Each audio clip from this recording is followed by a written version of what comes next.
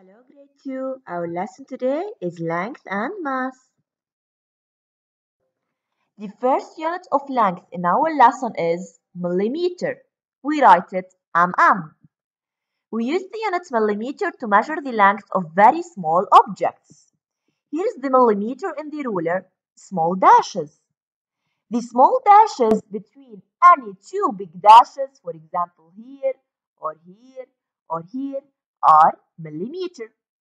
I can use millimeter to measure the length of an ant or a ladybug or a particle of rice or seeds.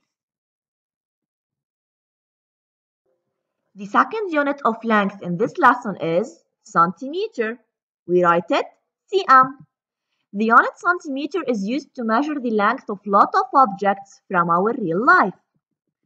This dash measures 1 centimeter. If I want to measure the length of a pencil, I use a ruler, since the length of a pencil is in centimeter. First of all, I put the pencil at the first dash, which is 0. Then I look where it reaches. In this case, it reaches the big dash number 4. So the length of this pencil is equal to 4 centimeter.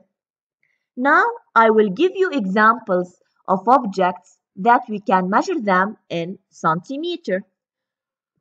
For example, the length of a bag, or the length of a pencil case, or length of pair of shoes, or length of copybook or pencil as we said, length of a water bottle, or length of a flower. The third unit of length in this lesson is meter, which is m. We use meter to measure the length of big objects. Can we measure a door by using ruler? Of course we cannot, because the length of this ruler is so small with respect to this big object, which is the door. So we use the measuring tape. This is a measuring tape. I can use meter to measure the length of a building, the length of a wall, the length of the bed, my length, or the length of a tree. The fourth unit of length in this lesson is the kilometer. We write it km. I want to measure the distance from our school to Beirut. Can I use the measuring tape and the unit meter? No. So, when I want to measure long distance, I use kilometer, km, as a unit of measure.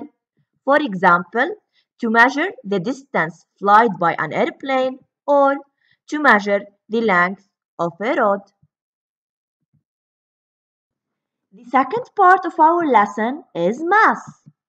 We use the balance to measure the mass of the object. This is a balance. The bottom hand shows me heavier object. As for the top hand, it shows me lighter object. Here we have different kinds of balances. We can find them in our real life. Which unit we use depends on how big the object is. We have 3 units in this lesson. The first one is milligram. We write it mg. We use milligram to measure the mass of very light or small objects. For example, medicine or feather. The second unit is gram. We write only g. We use the gram to measure the mass of light objects. For example, the ring or an eraser. And the third one is kilogram. We write it kg. We use kilogram to measure the mass of heavier or large objects. For example, apples or 1 kilo of sugar. Let us practice now. We have this table. In this table, we have 3 columns, milligram, gram, and kilogram. We are going to put these objects under the correct unit of measurement. First of all, one paper. The mass of one paper is very, very light. That's why we are going to put it under milligram. The mass of a school bag is very big. That's why I'm going to put it under kilogram. The mass of one carrot is light only. I'm going to put it under gram. The mass of salt as well is light. I put it under gram. My weight on the balance is large and big. That's why I'm going to put it under kilogram. The mass of 5 bananas is big. That's why in the same way I'm going to put it under kilogram. The weight of a necklace is light. That's why I put it under a gram. And the weight of medicine is very, very light. I put it under milligram. And this is your homework. Stay safe and stay home.